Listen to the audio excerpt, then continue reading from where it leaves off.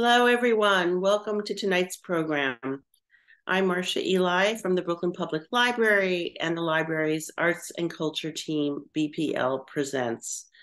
Tonight, it's my privilege to introduce a discussion about racial politics and emancipatory alternatives with two leading scholars and experts, Juliet Hooker, author of Black Grief, White Grievance, and Lawrie Balfour, whose recent book is Toni Morrison, Imagining Freedom.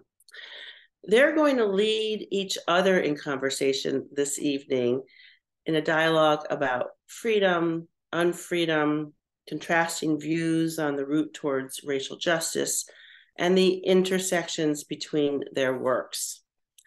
You can explore both of their new books, Hooker's Black Grief, White Grievance, and Balfour's Toni Morrison, Imagining Freedom. And if you choose, purchase them at an independent local bookstore by going to the links we're dropping in the chat. You also have the option for closed captioning tonight. That button is at the bottom of your screen. And finally, I invite you to share your questions with Drs. Balfour and Hooker. Type them into the Q&A box that's also at the bottom of your screen throughout the program. So now it is my pleasure to tell you a little bit more about these two distinguished scholars and welcome them to join on camera. Lawrie Balfour is James Hart Professor of Politics and a core faculty member in the Department of American Studies at the University of Virginia. In addition to Toni Morrison, Imagining Freedom, she is the author of Democracy's Reconstruction, Thinking Politically with W.E. Du Bois, and The Evidence of Things Not Said, James Baldwin and the Promise of American Democracy. She's currently working on a book manuscript tentatively titled Reparations Unbound, Dilemmas of Dismantling Racial Justice. And Juliet Hooker is the Royce Family Professor of Teaching Excellence in Political Science at Brown University, where she teaches courses on racial justice, Black political thought, Latin American political thought, democratic theory, and contemporary political theory. In addition to Black Grief, White Grievance, she is the author of Race and the Politics of Solidarity, Theorizing Race in the Americas, Douglas, Sarmiento, Dubois, and Vasconcelos. And she is editor of Black and Indigenous Resistance in the Americas, From Multiculturalism to Racial Backlash. It's such an honor to have you both joining us here tonight. I am really looking forward to your conversation, and I turn it over to you. Thank you so much, Marcia, for the introduction, and thanks to the Center for Brooklyn History for inviting us. I'm particularly delighted and honored to have a chance to talk with an old friend whose new book I so deeply admire. So I wanted to start with a general question about Black Grief, White Grievance. Juliet, you open the book with the observation that in political life, loss is widespread, but it is by no means evenly distributed. Not only are Black and white communities subject to different kinds and degrees of political loss, but they respond in different ways. And I'm wondering if you could say a little bit about the key features of what you call Black grief on the one hand and white grievance on the other. Absolutely. And I want to preface this by saying also that I'm really happy to be here and to be in conversation with Lawrie, and also to thank the Center for Brooklyn History for hosting us. So the book makes the argument that Black grief and white grievance are two ways in which people are responding to political loss and mobilizing around it, although very different forms of loss.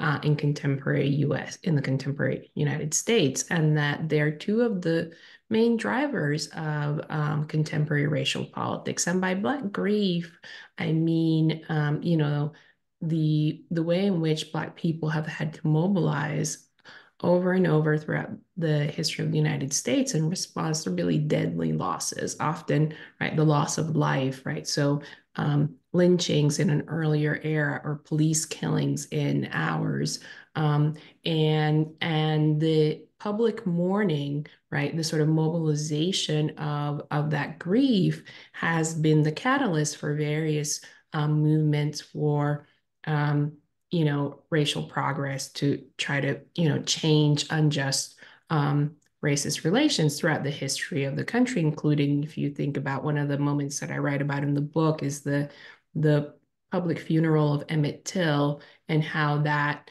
ended up being an important catalyst for the civil rights movement.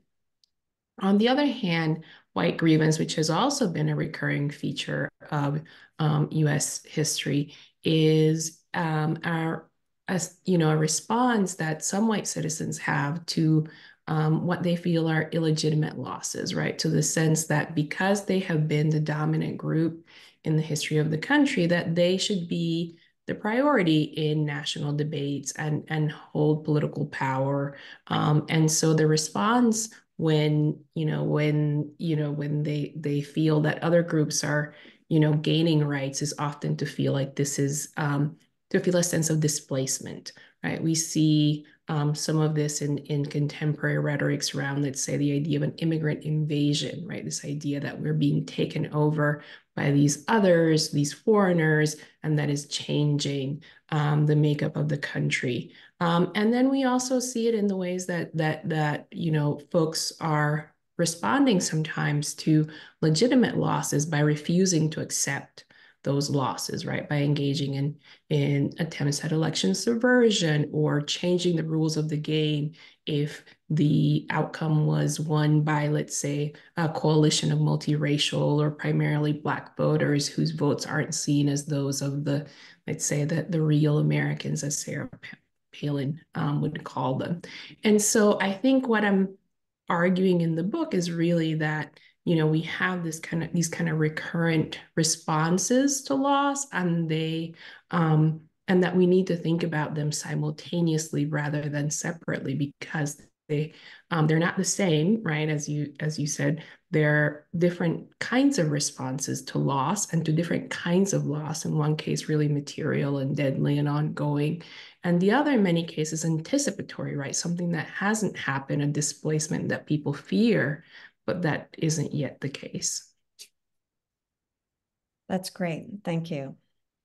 And I wanted to actually turn to asking you a question about imagining freedom, because, of course, Morrison is one of our, primary thinkers about the history of the United States and its racial past and how to wrestle with it. And in your book, you argue that political theorists and people in general have a lot to learn from her understanding of freedom.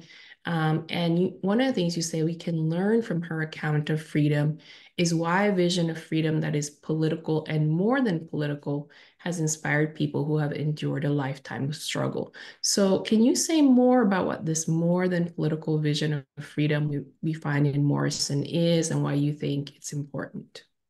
Great. Thanks so much, Juliet.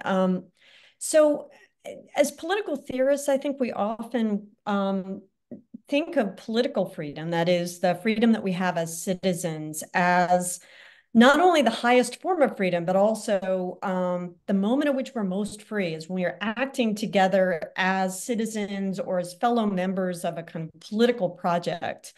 Mm-hmm. And yet the people who are at the center of Morrison's novels are people who have generally have not had political voice, and maybe even, to put it the point more strongly, and I think this connects up with what you say about the history of Black grief, people for whom American democracy has actually been threatening, has been dangerous. So these are men and women and children who may not be free in the kind of conventional way of voting, sometimes not even able to protest openly, often living fugitive existence behind the backs of power.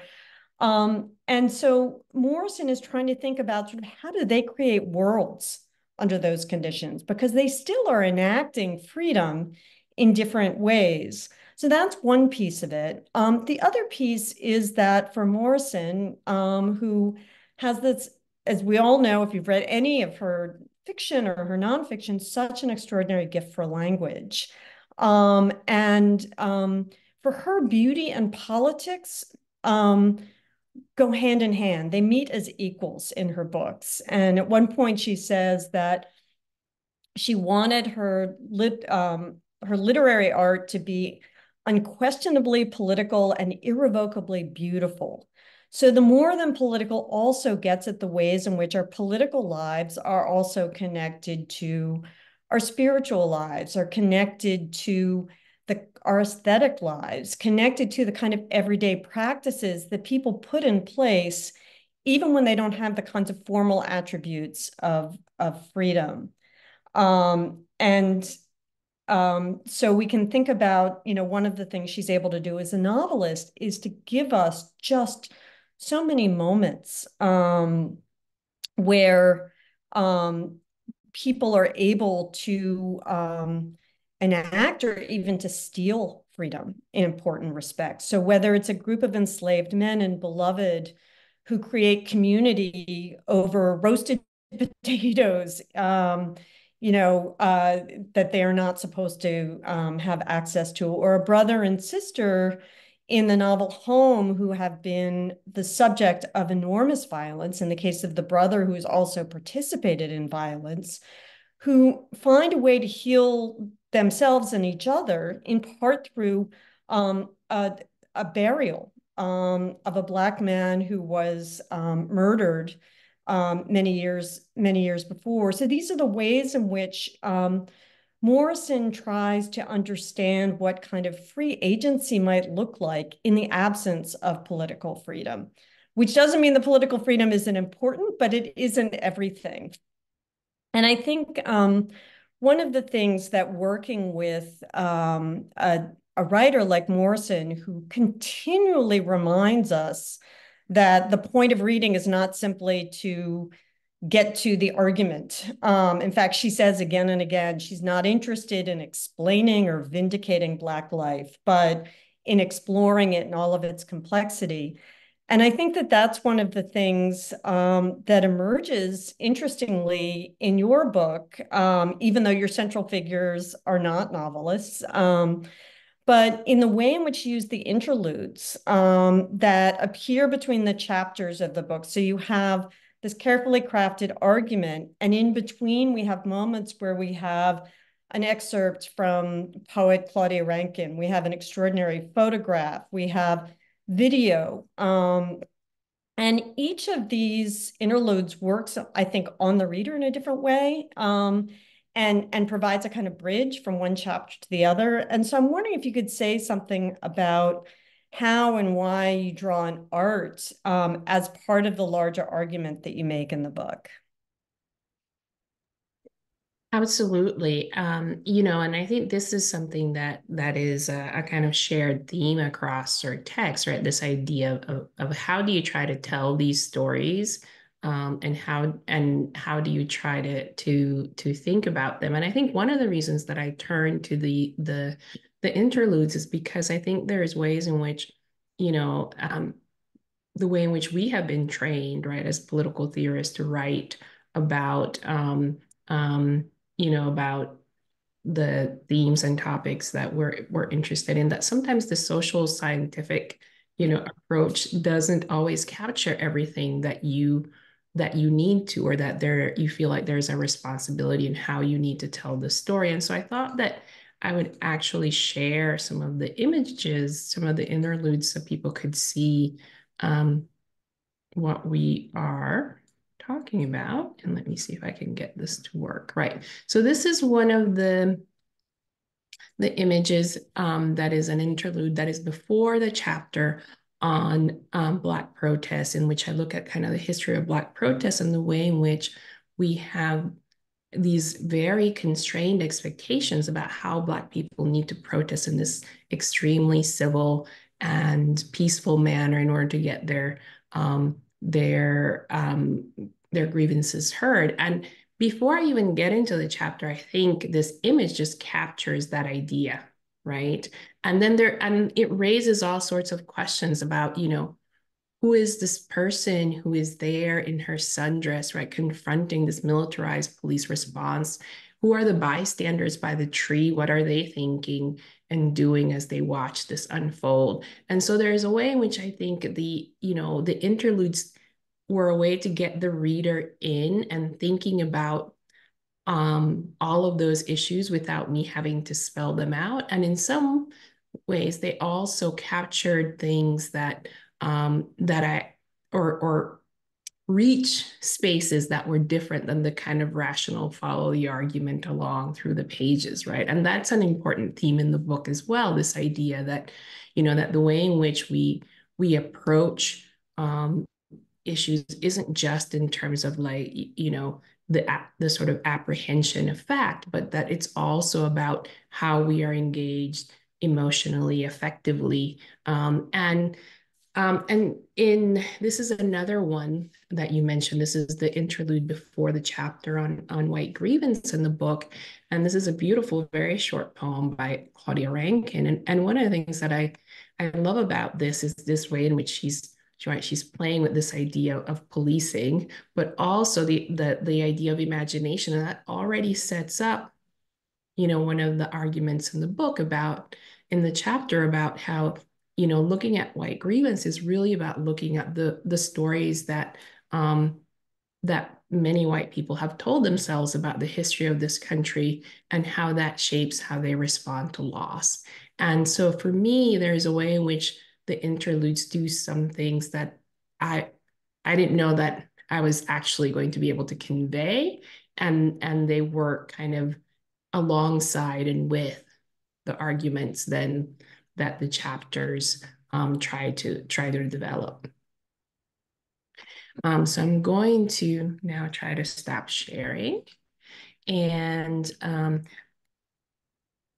I wanted to ask you a question about how you chose. I mean, you just asked me about the interludes, and I'm going to ask you some questions about your choices, which is, Morrison left behind such a rich body of work. It must have been impossible to make choices about what to include and what not to. So how did you make those choices, and how was that shaped by, by this being a book that was focused on her thinking about freedom? And relatedly, why focus on freedom when, I mean, there are so many other things that we could also talk about in Morrison. So I wondered if you could tell us some more about that. Great. Thanks, Juliet. I think maybe I'll answer the second question first in some senses. So at the time that I was writing, and this is still equally true today, freedom, I think the meanings of freedom were pulling apart in this country in a way that perhaps wasn't unprecedented, but has really shaped our political lives, our social lives, which is to say that freedom has become both an instrument of violence on the one hand, particularly anti-Black violence, and on the other hand, it's been the source of emancipatory movements. And we see this across US history, but I think in the 21st century, especially, the gap between, say, freedom as property rights on the one hand and freedom as some kind of collective vision of justice on the other couldn't be more extreme. And of course, freedom is one of, if not the most powerful words in the African American literary tradition, so that Morrison is not alone in this. But I started thinking about Morrison and freedom actually in the classroom. I've been teaching Beloved for many years, and what I found was that every time I went back to the novel, I was really struck. This is a novel that came out in 1987 that tells the story of, it centrally focuses on an enslaved woman who who both escapes from slavery and also brings her children with her, and how she struggles to create a free life through the continuing violence that follows her. And because I kept returning to the notion of freedom as I was working through the novel with students, it struck me that that was kind of the core, in some senses, of the argument. And there's no question that every chapter could have just been about Beloved.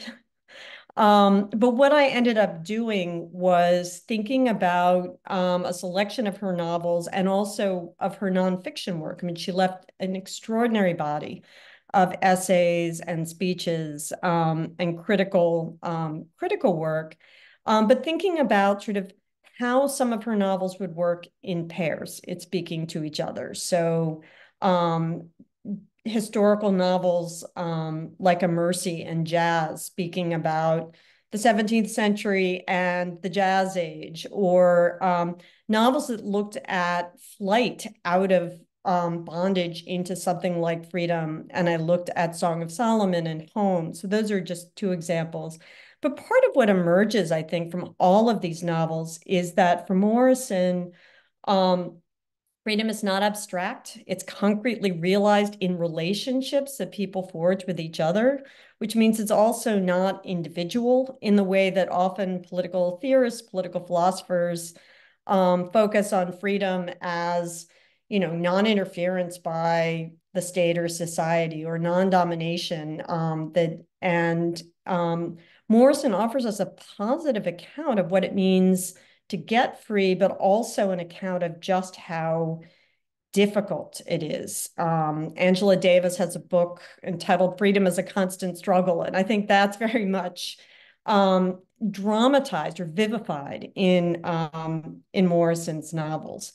But there is no question that there were hard choices. And in fact, one novel I don't think I do justice to, I mean, one can't do justice to any of them, but I was particularly dissatisfied with in the book was Morrison's 1997 novel Paradise. So I ended up writing an article after the book was over to try to come to terms with what I hadn't said about Paradise. But I think, the key thing that you get across all of Morrison's work that I think is not emphasized enough is that what we often take to be freedom, what is sometimes called white freedom, cannot be dependent on the subjection or enslavement of another. And so Morrison really pushes that point.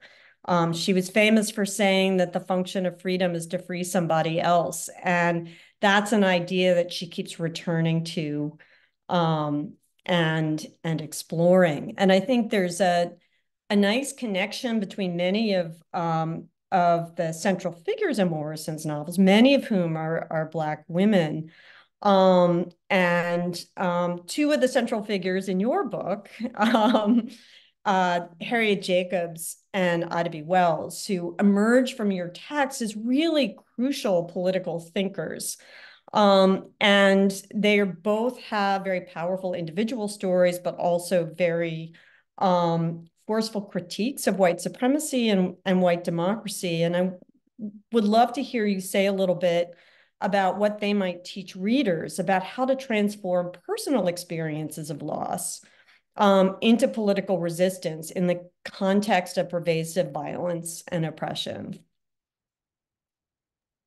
Absolutely. So, so one of the things that I argue in the book is that we need to think about Jacobs and Wells as theorists of loss, and that they offer us a way to think about how to approach loss in a productive way, but also in a non-instrumental way. And what I mean by that is that, the response to loss is often, and particularly, I think, to Black grief, right, to these instances of repeated loss, has been that we need to turn it into activism, that it needs to spur mobilization for racial justice. And I think that is at work, of course, in what Jacobs and Wells are doing. They're both appealing to readers to, on the one hand, right, embrace abolition and reject slavery in Jacobs's case, through her story of her own experiences as an enslaved woman who flees and self-emancipates herself. And then in Wells, we get, of course, these powerful accounts of white violence, of lynching throughout her career, but also all the reporting that she does on race massacres and white race riots.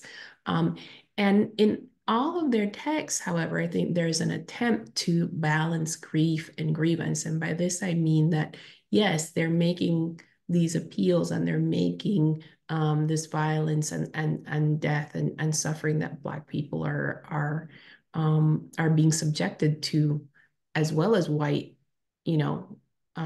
white anger, white, rage. They're making it quite visible, but they're also paying attention to the kind of communities, as you were saying with Morrison, to how people manage to survive and to find ways to care for each other and build lives amid these, these unjust conditions. And so it's not simply, let's use this for,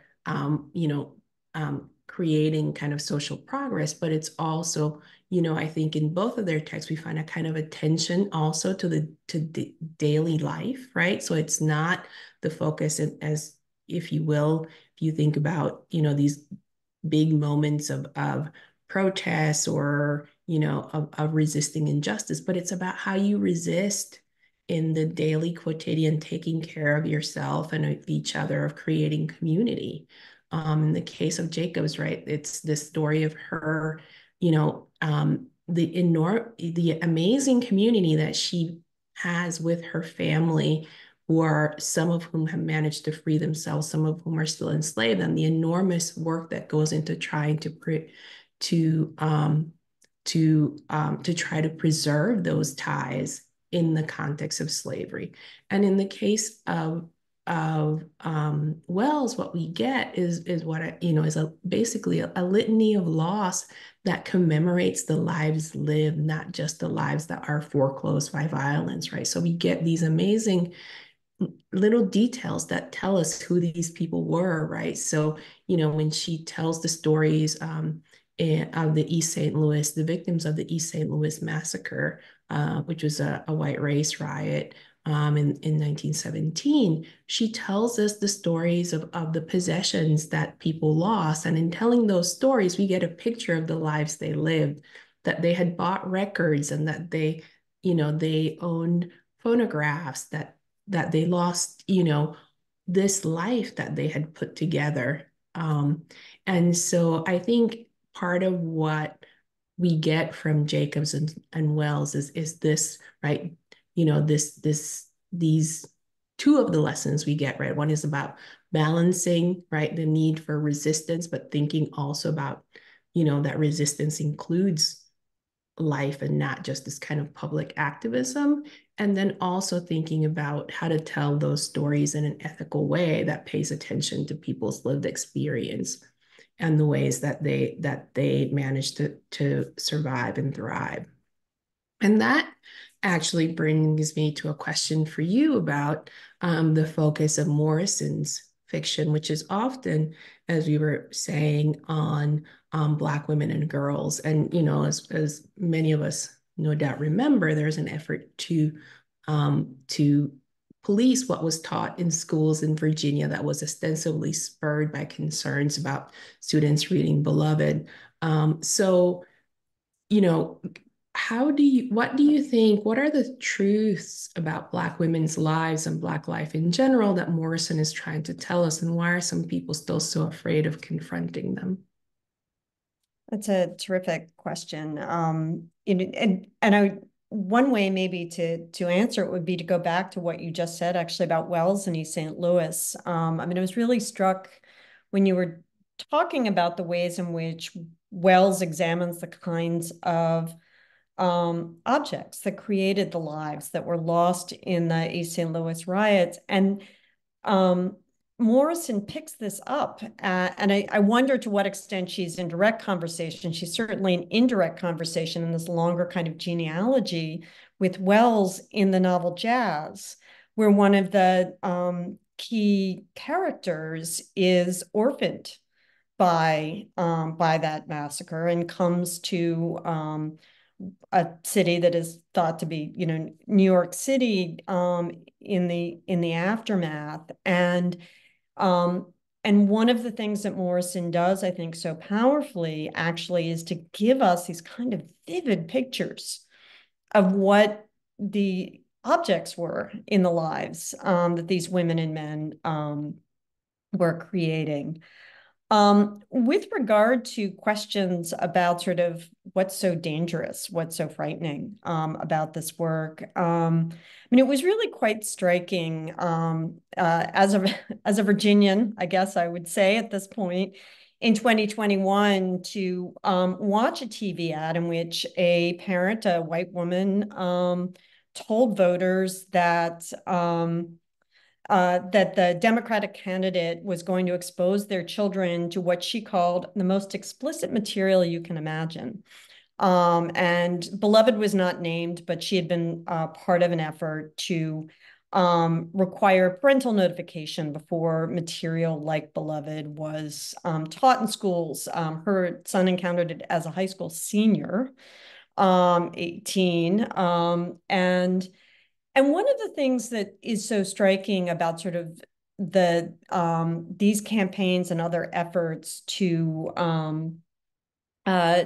protect school children from Black history, from the truth about Black history, first of all, is how much is hidden in the efforts themselves. And by this, I mean like the language of explicit, connected to a scene, a sexual scene that is actually not especially explicit, but it conjured the horror, and other readers have, white readers in particular, have responded in the same way.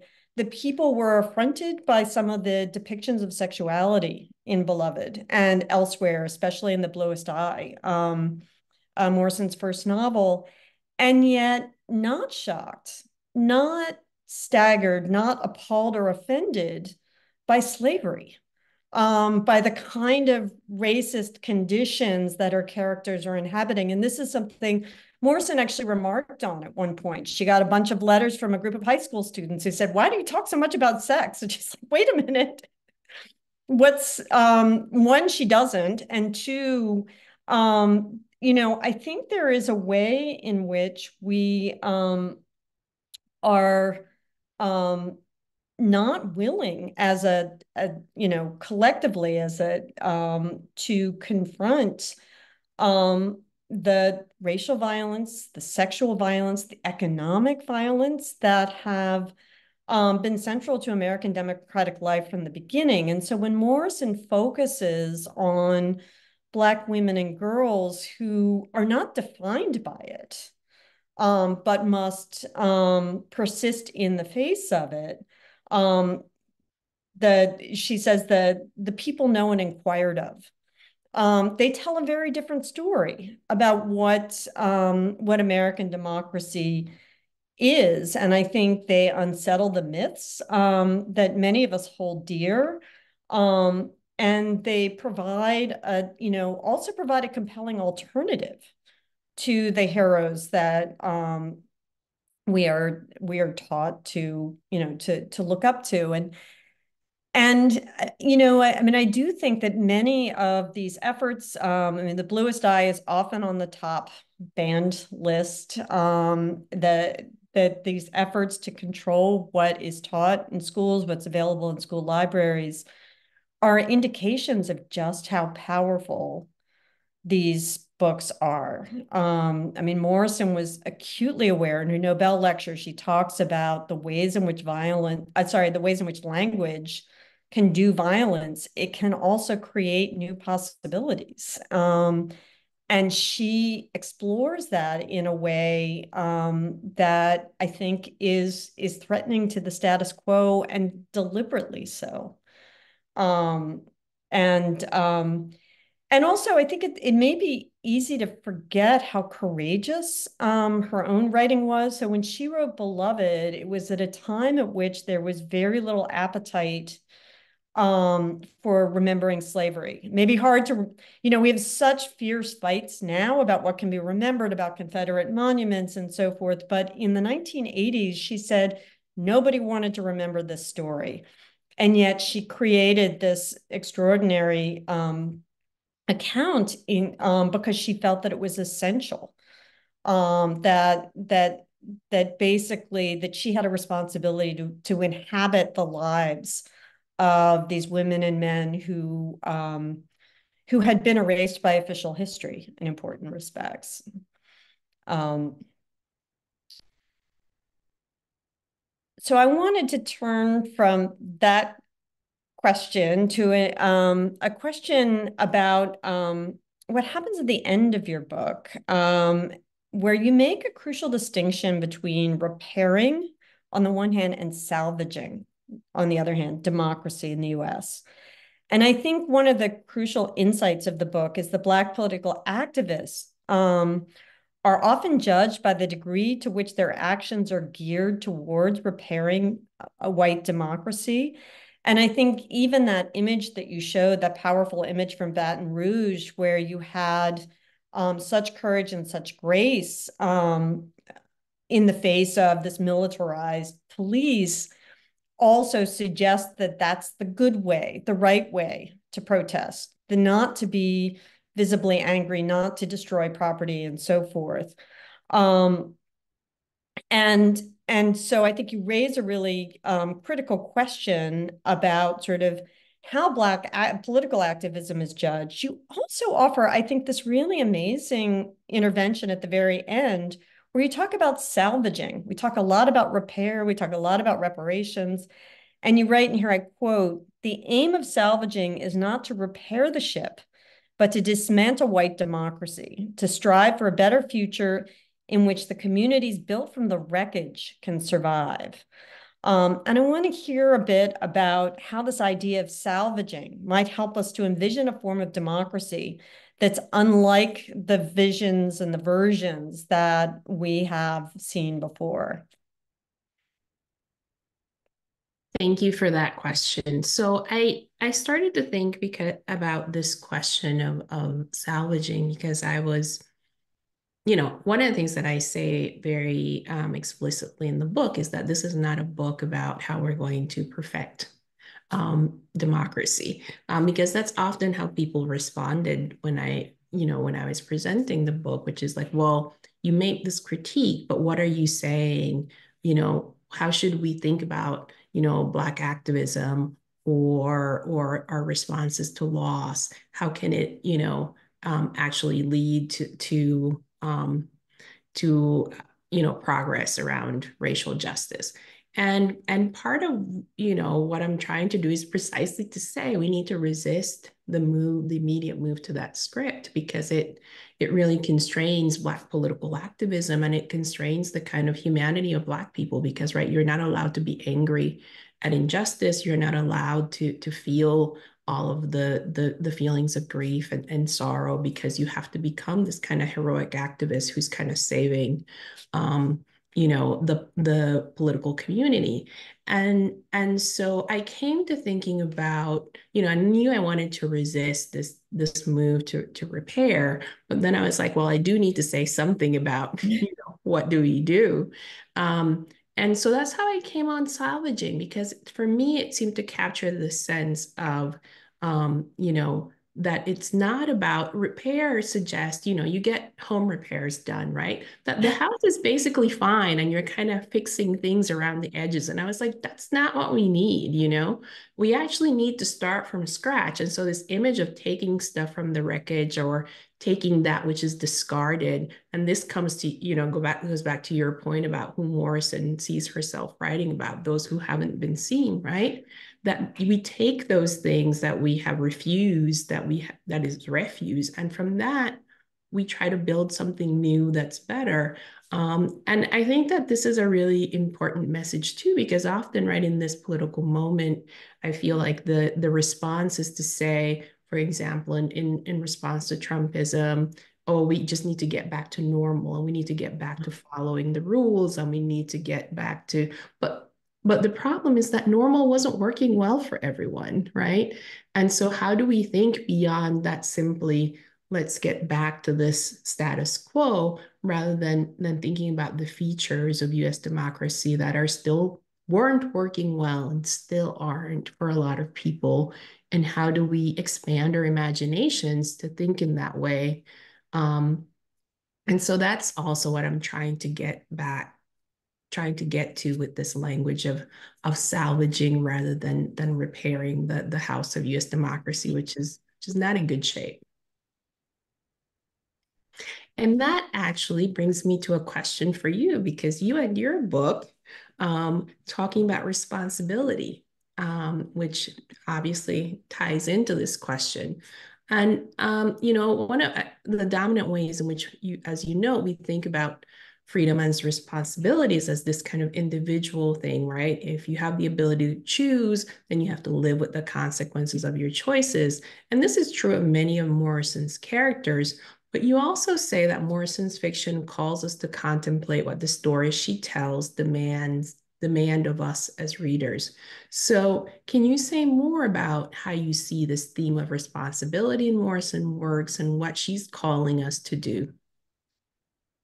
Yeah, thanks, Juliet. I think I was already hyper attuned to questions of responsibility precisely because of this moment that we're living in that you described. I mean, the era of personal responsibility. I mean, we had in the 90s welfare reform, is the Personal Responsibility and Work Opportunity Act, immigration reform also in terms of personal responsibility, always imposing new demands on particularly on poor women of color. And within political theory, I mean, we importantly distinguish between freedom and license, and responsibility is a key. So I'm not saying we should never take responsibility for our actions, and Morrison addresses this, I think, across all her novels, all of them in different ways. But one of the things I was struck by was how often she uses that language. We see it in interviews that she gave. We see it in the novels. We see it in the forewords that she added to her novels, sort of when they were reissued in the early part of this century. I mean, especially in Beloved, where she talked about what would it mean to think about freedom in a context in which taking responsibility for your children was a crime. And that becomes kind of the animating question in the whole novel. She also pushes back against the idea that so frequently in the ways in which in public discourse, responsibility is figured in such a way that particularly Black women and girls are figured as irresponsible. So we think about debates about welfare reform in particular. And she has this fantastic critique of this idea that emerges before many of those debates in 1970 or 71, when she publishes this essay in the New York Times called What the Black Woman Thinks About Women's Lib. And she really gets at it. We get a catalog of all of the things that Black women have been responsible for, and sort of how the understanding of women's liberation, meaning white women's liberation, effaces all of that. So these themes recur across her work, but I think that there are also maybe three other dimensions of responsibility that I are worth mentioning. Two that Morrison takes on for herself, and one that she sort of gifts to her readers. So for herself, I mean, Morrison writes very eloquently about the responsibility she feels to the cultural and aesthetic traditions of Black communities, so that she wants to be true to a culture on the page, even when she's writing, say, about oral traditions or about other kinds of traditions. So she feels a deep responsibility as a writer to a kind of truth about the people she is creating. The second is that she also, as I said before, I mean, she sees language as extraordinarily powerful. So she also is very concerned about sort of how to write in a way that doesn't minstrelize, that doesn't, provoke kind of voyeurism, that doesn't seek to explain Black life to a white readership or to vindicate Black humanity, that she really wants to let the language do its work without being caught up in reinforcing existing relations of power in some way. But that leaves the reader. So, I mean, one of the reasons that Morrison's novels, some readers find Morrison's novels very difficult, is that she does not give you everything, and that's on purpose. I mean, she says she creates spaces where the reader is supposed to enter, and that she says the social act creates the reading experience. And so part of the way in which she understands that interplay between reader and writer is very demanding because, and this gets to a word that is critical for across your book, imagination. She needs a reader who is willing to step outside of existing racial structures, existing stereotypes, and enter into the world that she's creating. And so that it's not simply a kind of passive experience, or she's just giving us this lovely story, but she is really expecting that we as readers will, come to the work with an openness and a willingness to go places that are not always comfortable. And she also, I think, trusts the reader. And I think that's really important because she sees literature as, particularly at a time when public discourse is often so impoverished, sees literature as a space where you can have a kind of exchange, where it's possible to imagine how to get outside of racist kinds of ways of thinking. And so in many ways, it's not the same as a kind of political movement, but she's interested in moving readers, and she uses that language from a place where, we have a status quo that we accept and we understand to some place that we haven't been before. And I think that's very much connected to, this idea of creating communities out of the wreckage with which you end your book. And I wonder if we should open it to questions. I can't see the questions, but maybe either you or Marcia can see them. Yes, I think we have a question. Okay, here's the first question. Really interested in the idea of repairing versus salvaging. This is from Alan. An argument can be made that we're beyond the point of repair, even if that were preferable to some. So what in our political, economic, cultural structures is worth salvaging, and how can that be achieved? So I guess I should start, given that I brought up the topic, but I hope you will help me out.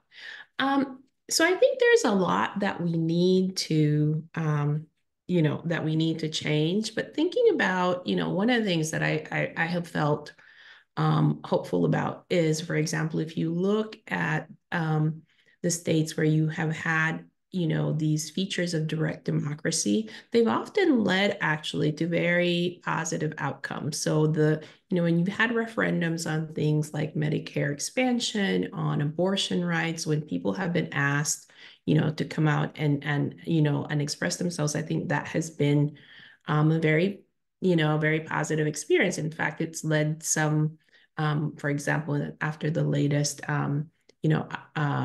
decision in Ohio, some folks to say, oh, maybe this is too much direct democracy, right? So I think there are ways in which that's something to build on, right? Because part of the problem is that our political system isn't responsive, right? That, I was just reading something, I think last week, about how, because of the Electoral College, the presidential election is going to be decided by the votes of very few people in a very few number of states. And that means all of us to feel, I think, except for those very few people, to feel disengaged. And so I think that's one of the things that I think is worth repairing, is worth holding on to and salvaging and making more of. Um, I think the other thing that I think has come out of, some of the social movements in recent years, beginning with Occupy Wall Street and then with the movement for Black Lives, has been a real critique of the yawning enormous economic inequality that has that characterizes our current moment, and then also a turn to say, let's think about what we are investing in, and let's think about what kind of state we have to have. So if we look back to the moment of the pandemic, right, there was a moment in which we actually had a state that was doing things to take care of people in these really very direct ways. And I think that vision of something, of a state that actually does that rather than simply tries to police and manage manage people in a certain way, is one that comes out of that critique of, like, what kind of structures do we want? What kind of economy? And if we think about the current, upsurge in labor organizing, I think that's also been very positive, and the kind of solidarity with that. And so I think there are ways in which people, underneath the sort of terrible headlines, where we can see things that people are doing that are actually quite positive and that are worth holding on to. But Lawrie, I don't know what you think about this question. I agree with your response completely.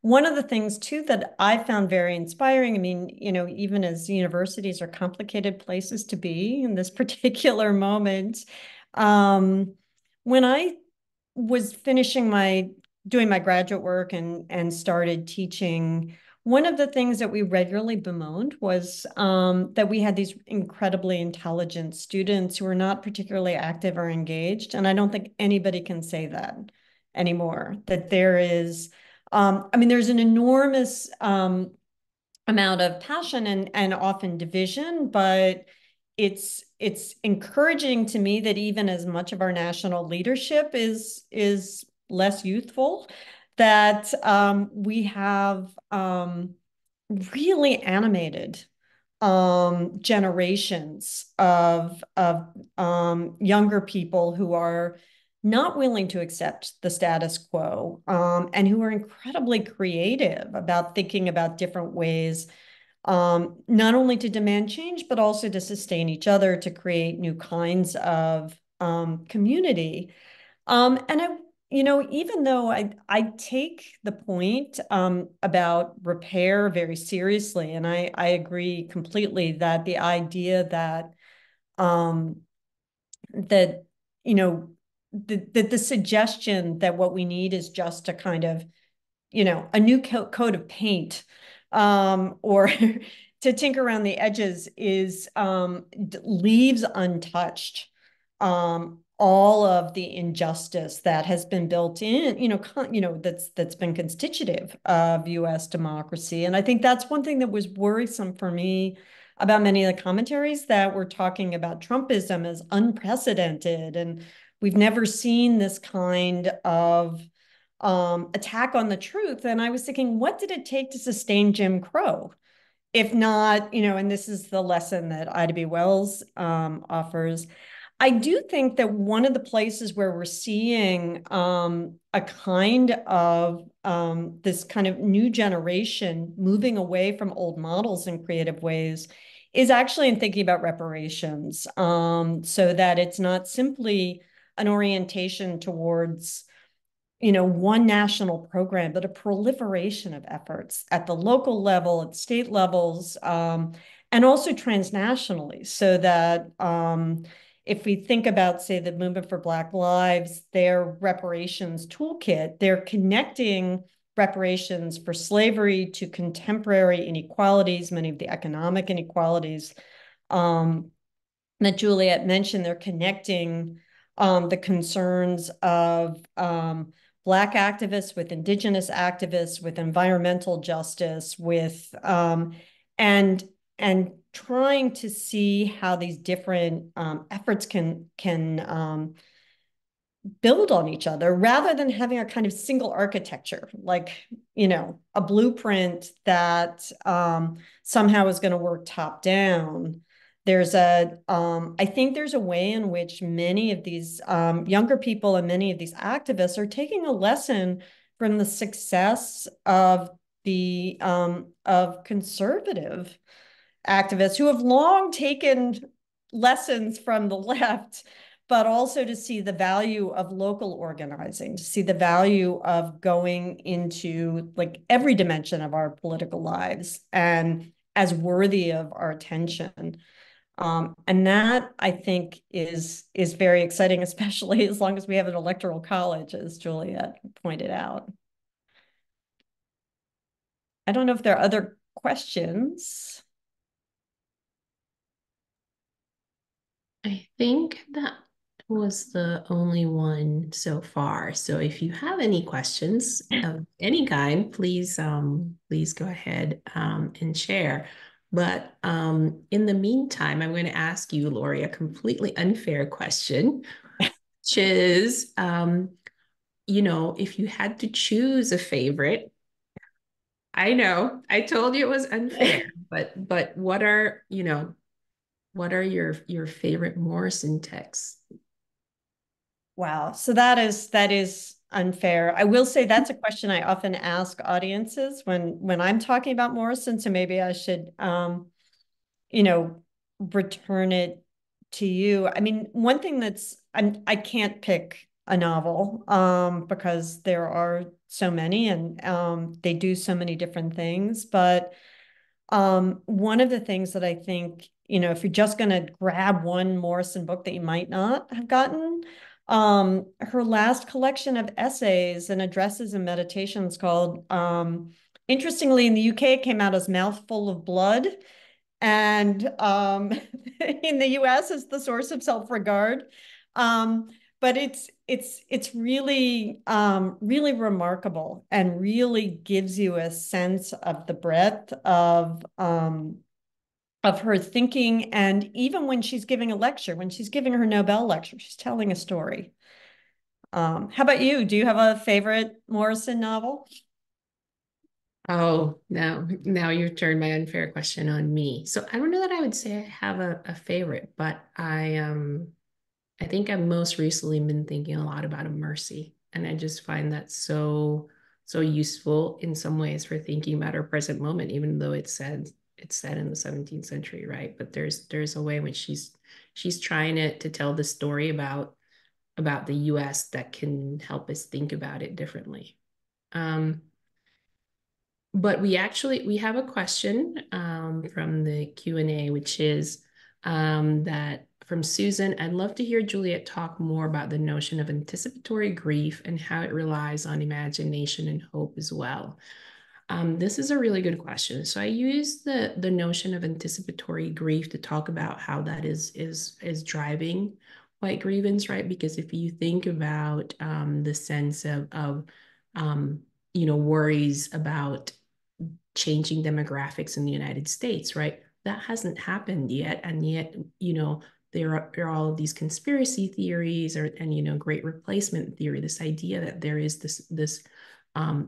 this concerted effort to try to change the character of the country and displace whites as the dominant group. And so that for me, the way in which people are mobilizing to try to prevent that, right, because they see it as leading to these apocalyptic outcomes. But we don't know what demographic change is going to do. But there are all these assumptions that what it will mean is this sense of white subjugation, right? That it will lead to somehow displacement. And so for me, the notion of anticipatory grief is this sense of the kind of, there is a loss that is to come, and we're not only mobilizing now to prevent that or in response to that, but we're also assuming that we know what the effects of that will be, right? And often it's seen in apocalyptic terms, right? That this is, that it's not just a gain for other groups, it's a defeat for my group. And so in that sense, I think imagination is really important to it because, it's, if you think about, some of the rhetoric, anti-immigrant rhetoric, what we see is this kind of the story that people are telling, right, that doesn't quite fit what's happening, but that is doing all of this work. And I think that hope plays into it, because I think instead of seeing possibility, right, in what might come, let's say, a demographic change, the hope that a lot of people are being mobilized by, some people find that hopeful, others don't, but it's because they're trying to preserve this nostalgic idea of what the US was, that it never was, as Morrison's fiction tells us. And we have a final question from Alan. Is there any current author who you think continues in the Morrison tradition in terms of themes and or language? Lawrie, I'm going to hand that to you.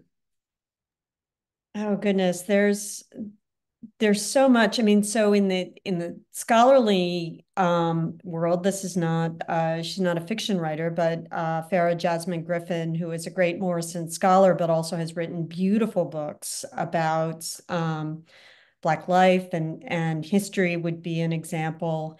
I just received, I haven't read it yet, Jesmyn Ward's new book. I think Honoré Fanonne Jeffers, both as a poet and as a novelist, has done extraordinary work that in many ways is attentive to, is faithful to language, is enmeshed in history. I mean, you can learn so much about so much historical detail from Morrison, but also is very much dedicated to memory. So, for instance, she has an entire book of poems that's dedicated to the memory of Phyllis Wheatley, and I just give that as one example.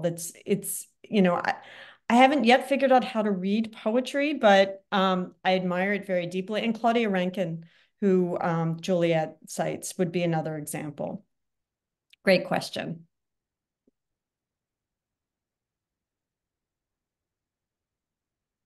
Wow. That hour goes by really quickly when you're listening to the two of you wrestling with some of these questions. I just want to thank you both for this really thoughtful, fascinating conversation, unpacking both of your books, but also just your great knowledge. And I think that we all wrestle with some of the themes that everyone in this country that you've touched on tonight, and listening to you is helpful and full of insights. So thank you both so much for being part of this.